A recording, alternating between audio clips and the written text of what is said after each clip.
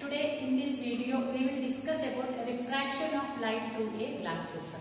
Already we discussed about the refraction of light through a glass slab and refraction of light at convex spherical surface and refraction of light through a prism. All those we discussed.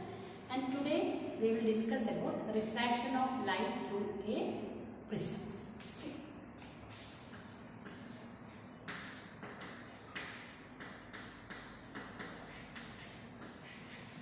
Refraction of light through a prism.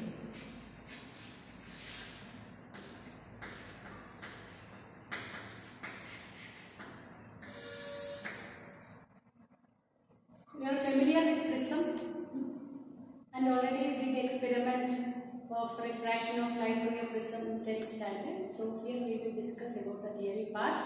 So we are considering a prism.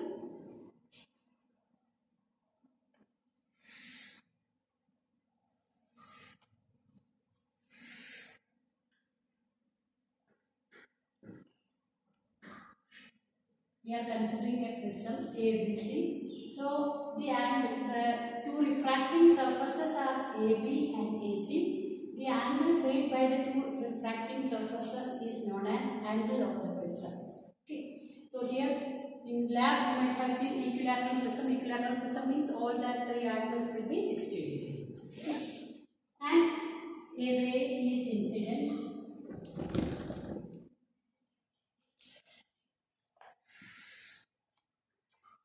PQ is incident ray and we can draw normal at this point.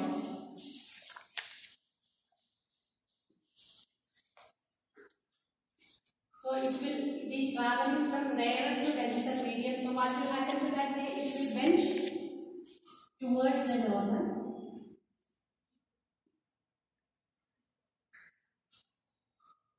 Again when it reaches the surface AC, what happens? It is moving from denser to rarer, so it will bend away from the normal. Here also we can draw the normal.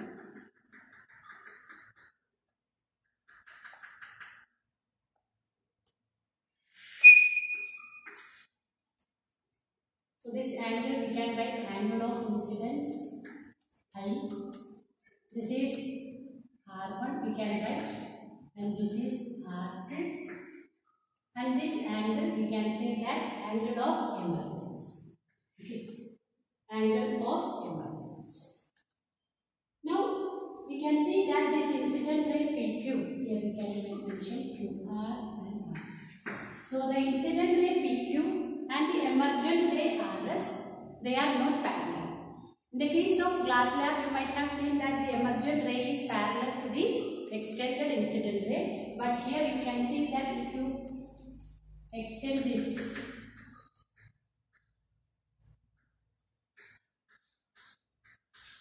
you can see that they are not parallel, they are making an angle.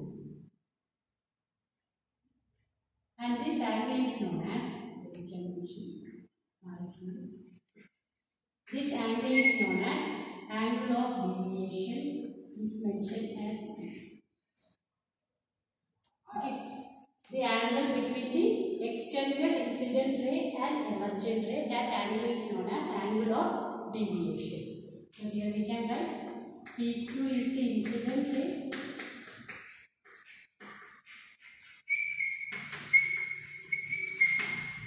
QR is the refracted ray through the prism,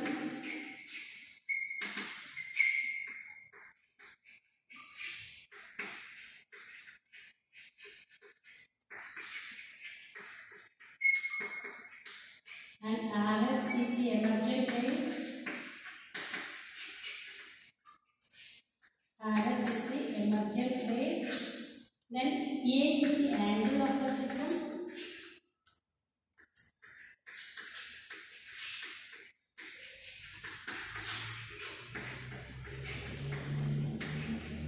I is angle of incidence.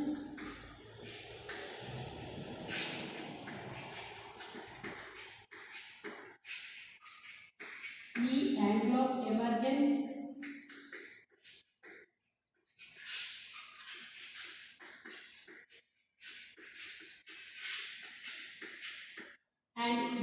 the angle of deviation.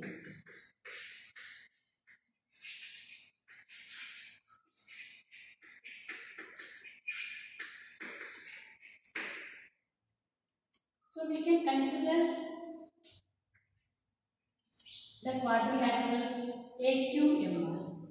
If we consider the quadrilateral AQMR, we can write this angle.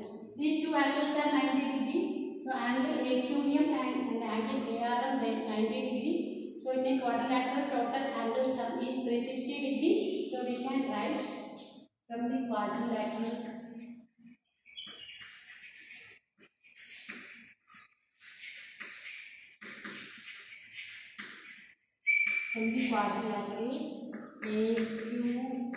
AQMR, we can write angle A plus angle A, we can write A itself. Okay, enough. No need of writing angle A. A plus angle QMR is equal to 180. Why it is like so? Because these two are 90 degree. So this 180 degree, 360 minus 180 degree, we can write it as 180 degree. Again, we can consider the triangle. From triangle QMR,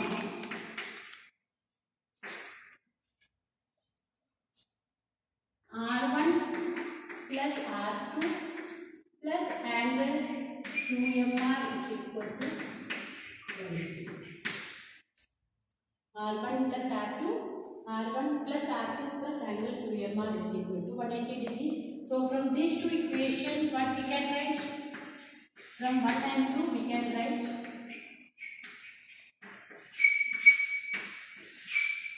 angle A is equal to R1 plus R2. So this angle we can write it as that is equal to R1 plus R2. Okay, is it clear? And now here we are going to find an expression for the refractive index in terms of angle of incidence and deviation and angle of the prism. Okay, so to find the deviation, we can write deviation. If we are considering that triangle, which triangle QMR itself we can consider. So here you can mention T. Okay. So if you consider the triangle TQR,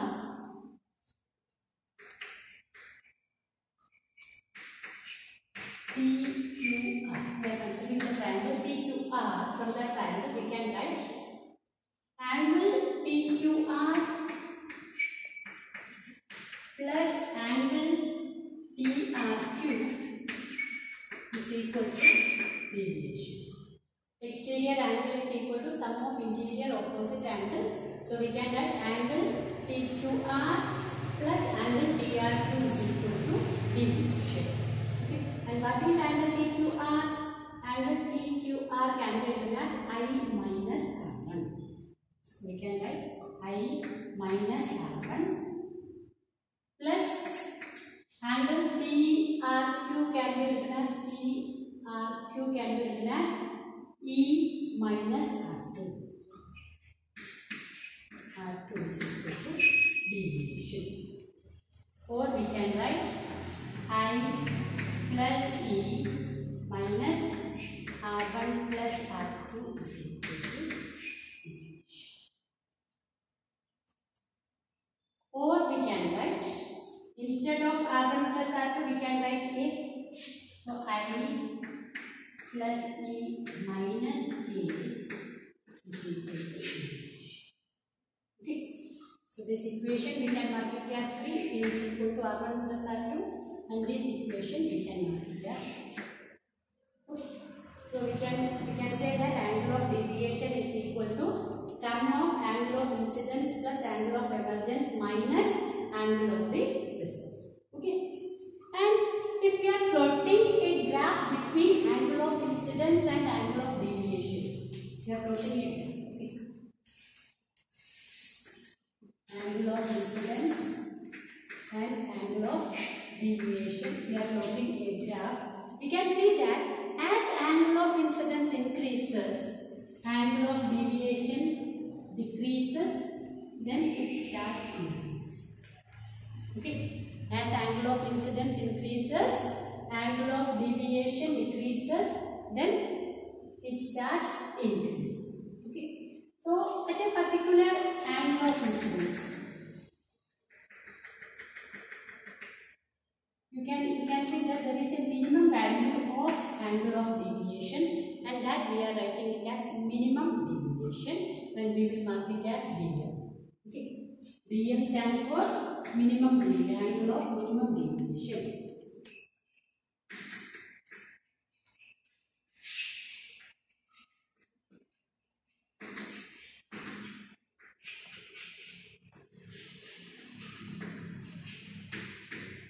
And for all other angles of deviation, you can see that there are two angles of incidence. What it shows, one is angle of incidence and another one is angle of emergence. Okay, is it clear?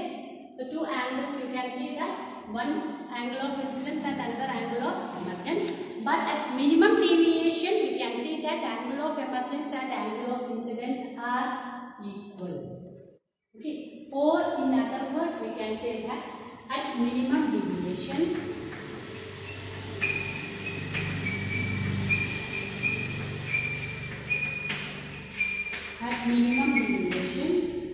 angle of incidence is equal to angle of emergence, or we can say that R1 is equal to R2, or we can say that this ray QR will be parallel to the base of the prism. Okay, so we can write refracted light or refracted ray through the prism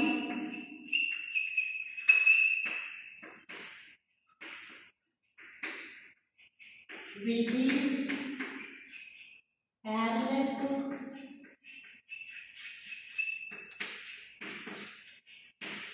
base of the prism.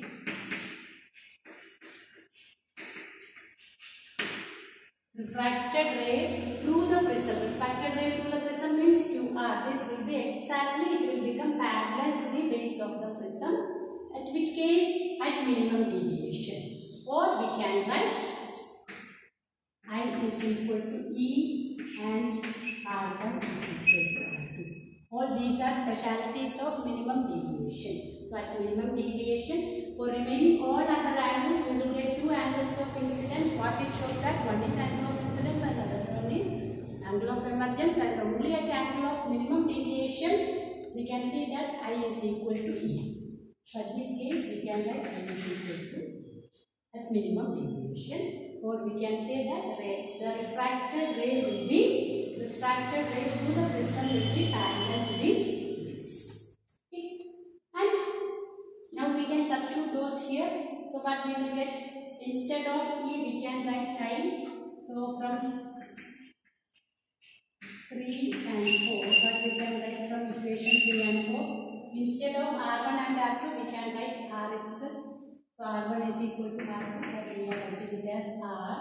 So we can write A is equal to R plus R, and here we can write I plus I minus A is equal to dm. That stands for dm, angle of minimum deviation. So we can write 2R is equal to A, or R is equal to A by 2. Angle of refraction, we got it as A by 2. Same way we can write 2I minus A is equal to dm, or 2I is equal to A plus dm, or I is equal to A plus dm by 2. So we got angle of incidence and we got angle of refraction. Now we can find a refractive index. How to find refractive index? Refractive index of second medium with respect to first medium. Refractive index of second medium with respect to first medium into 1 is equal to sin I by sin R, or we can write sin A plus B by 2 divided by sin A by 2. Okay. So we we got the expression for refractive index as sin A plus D dm we can write. Okay. A plus dm by 2 by sin A by 2. What is this? For refractive index. Here M21 means refractive index of second medium with respect to first medium, which means refractive index of the prism, glass prism with respect to which medium it is kept? Okay. Here if it is kept in air, we can modify. We can write that equation as n is equal to sin A plus dm by 2 divided by sin A. So this is the expression for refractive index in terms of angle of the prism and angle of minimum deviation. Is it clear? Understood? No?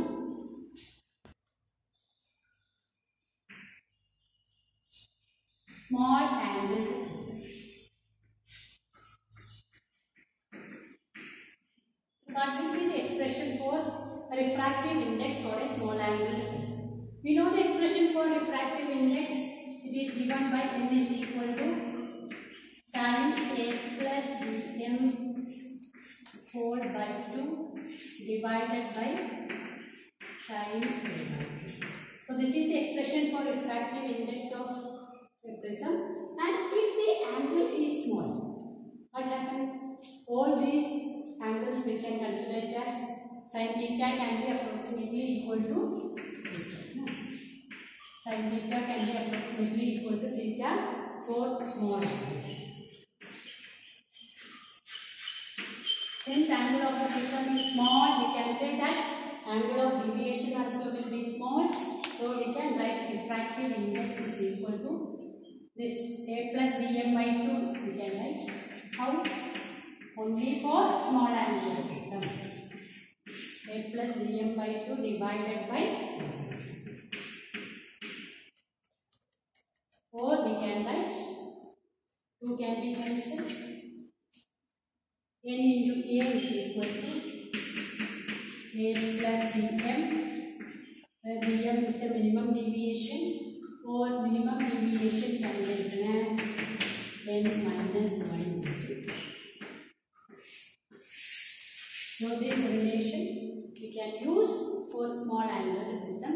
Angle of minimum deviation or deviation is equal to n minus 1 into A. Is it clear? Okay. And now we will discuss about dispersion of light through a prism. Dispersion. Okay. We will discuss about dispersion of white light through a prism.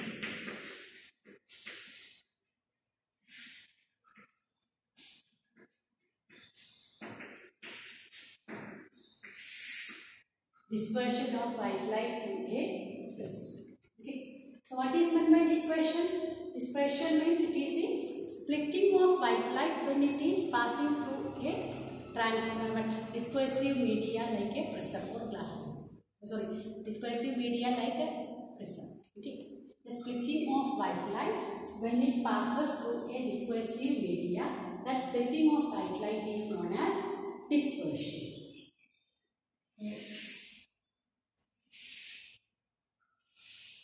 We are considering a prism. White light is incident.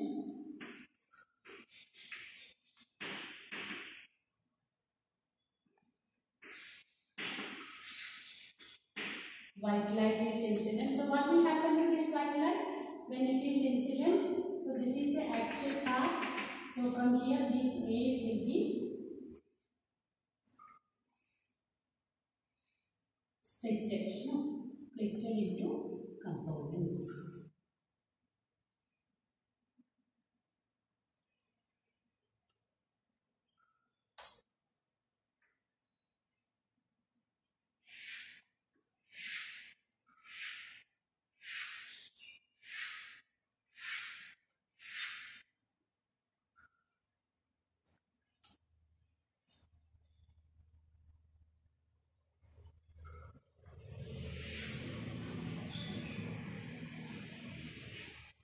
Which component will be deviated most and which component will be deviated least? Red will be deviated least and violet will be deviated most.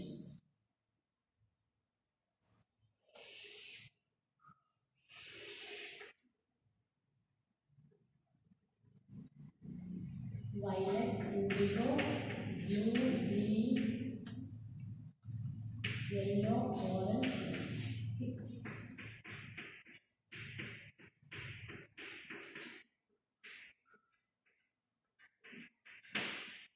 So red will be deviated least and violet will be deviated most when it is passing through a glass prism.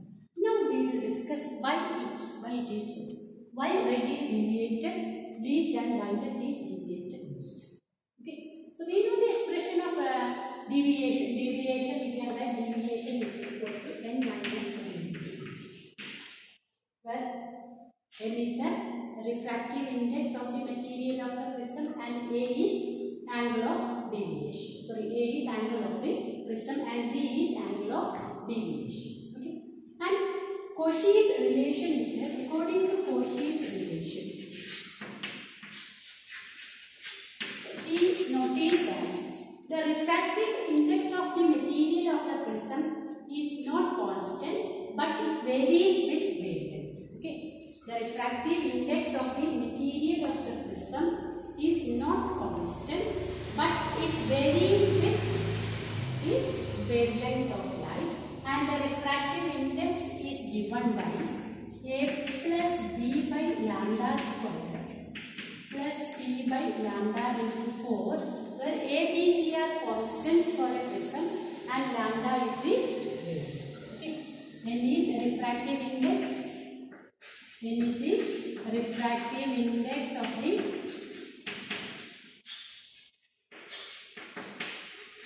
material of the prism.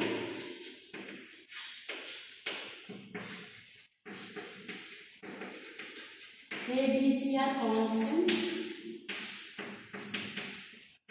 constants for a given prism and lambda is the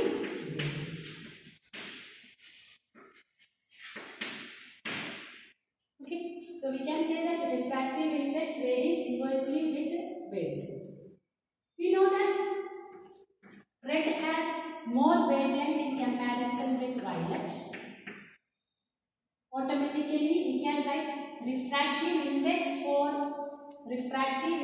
of the glass prism for red light. Refractive index of red light, no. Refractive index of glass prism for red light, that we are writing NR, that will be less than. We write by this relation we can write refractive index of glass prism for red light will be less than refractive index of glass prism for violet light. Automatically from this relation we can write deviation for red light will be less than deviation for from this relation. Okay. So we can say that which will be deviated most, violet will be deviated most and red will be deviated least. And based on this we can classify media into dispersive media and non-dispersive media. Dispersive media means the medium through which when white light is passing, it will get splitted into its component colors, that is known as dispersive media. And non-dispersive media means dispersive.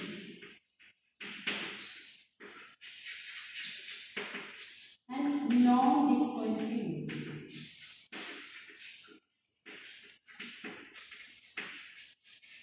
Non-dispersive media means when white light is passing through that medium it will not get splitted. For example, when it is passing through air, it will not get splitted. But when it is passing through glass, when it is passing through prism, quartz, it will get splitted into component colors. And that phenomenon is known as dispersion.